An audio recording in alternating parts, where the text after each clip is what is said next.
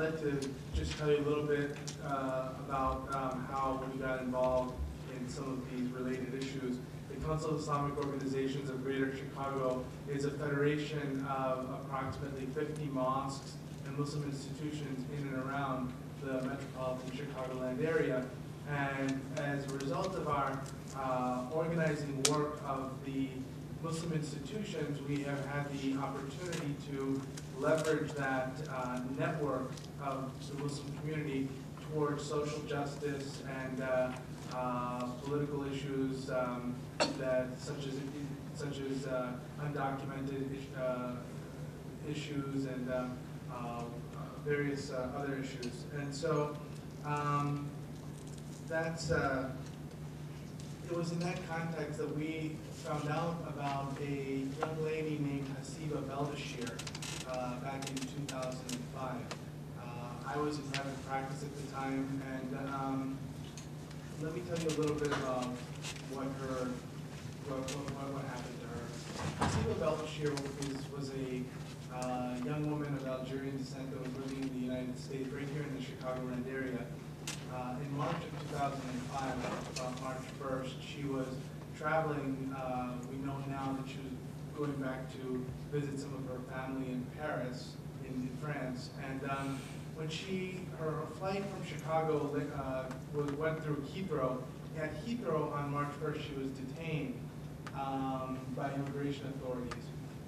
She was detained there for several days, and then she was returned back to what was her point of origin, which was O'Hare, here in Chicago.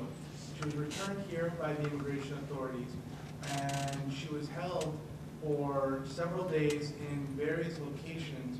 And on March 17, 2005, while she was being held at McHenry County Jail, she killed herself.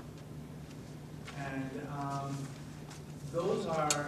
that's the overview of what happened. The details are a sordid tale of mismanagement, negligence, gross indifference to human dignity. What we've been able to find out, what the attorneys, the People's Law Office, whom we helped the family retain, has been able to ascertain subsequently through a case of wrongful death that was filed, is that when she was brought back to O'Hare, she was then taken to a police station in Stone Park, where she was held overnight, and the next morning she was transferred to another location, I think it was Bedford Park, another police station. When she was there, she had some very severe medical issues that required her to be taken to a local hospital, to an emergency room. I'll describe for you what some of those medical conditions, what she had. According to the People's Law Office, the way the information that they had, that she had an extreme amount of anxiety, nausea. She began to vomit. She was shaking, and so they took her to the emergency room. And from the emergency room from the hospital, ICE came and had her transported from the emergency room to McHenry County, Jail, which is where they had a contract with ICE to detain undocumented immigrants. And the problem is that at that point, the medical records from the ER weren't properly transmitted over to McHenry County Jail. Once she had gotten to McHenry County Jail, she wasn't properly screened, so the facility there wasn't aware of the various medical conditions that she had suffered just the night before, as well as the fact that she had a history of suicidal ideation and I believe one previous suicidal attempt. So none of this was brought to the attention of the McHenry County facility. And once she was there for about 8 days before she had killed herself. Now, during that time, she had requested medical attention. She had brought it to the attention of the facility there that she had this severe anxiety, that she had had this history of suicide.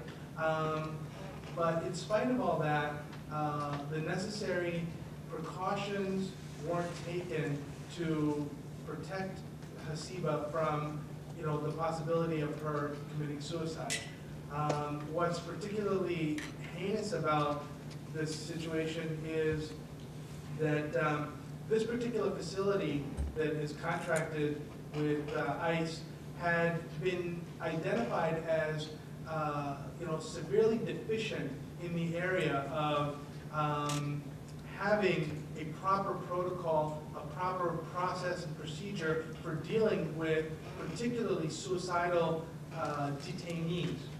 And what's particularly heinous is that in 2004, another evaluation by ICE determined the same thing.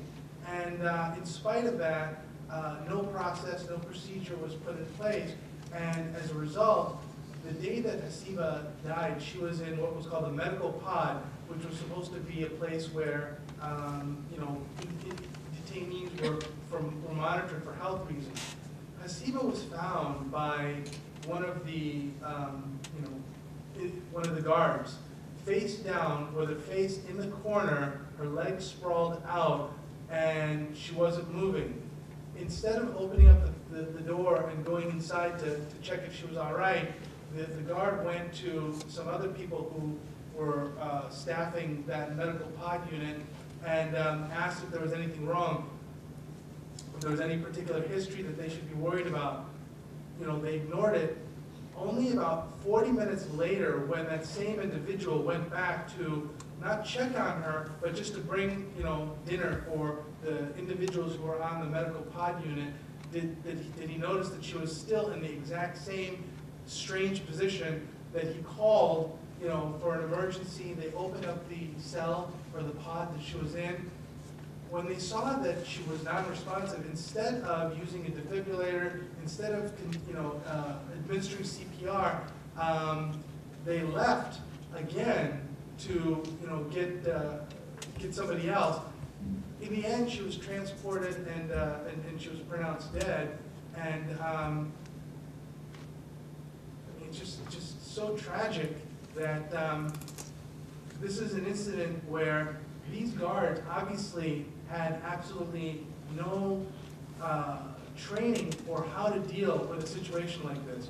And we know from the facts that that was the case, and we know that from the audits that ICE did, that there was absolutely no systematic training that was provided for the McHenry County personnel that were in charge of ICE detainees. That is, in a nutshell, what had happened to Hassiba Belbachir. There's quite a bit of additional facts that Janine Hoft of People's Law Office has been able to uncover, but the case is still pending. A wrongful death suit was brought against McHenry County, against the medical service provider that was contracted at McHenry, as well as the Department of Homeland Security through a separate federal action. They actually are still in the process of pre-discovery litigation. There's been a lot of motions going back and forth, motions to dismiss and whatnot. And they were actually in court this morning in Rockford Federal Court trying to consolidate both the state action, the action in federal court against McHenry County, as well as the federal action that was brought subsequently against the federal agencies. And it looks like now discovery is still going to be put off several months until the federal complaint that's been consolidated can be answered or otherwise pled by the federal government.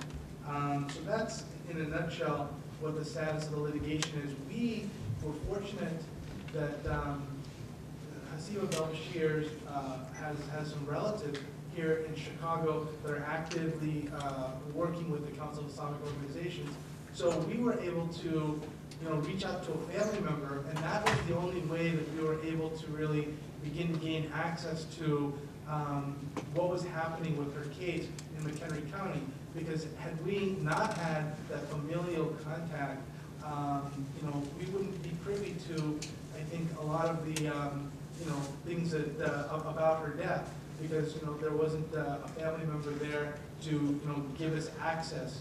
And because of that good luck, we were able to then work with that family to,